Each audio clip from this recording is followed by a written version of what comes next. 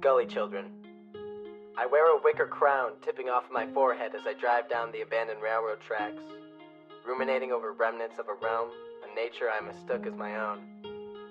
I grew up trespassing around the gully, exploring the Oswegatchie River, where Canada geese swam the sunset, shades below a darkening horizon. We burned parched sticks, crosshatched by the banks, our slide sheer illuminated by mud-spattered four-wheeler lights.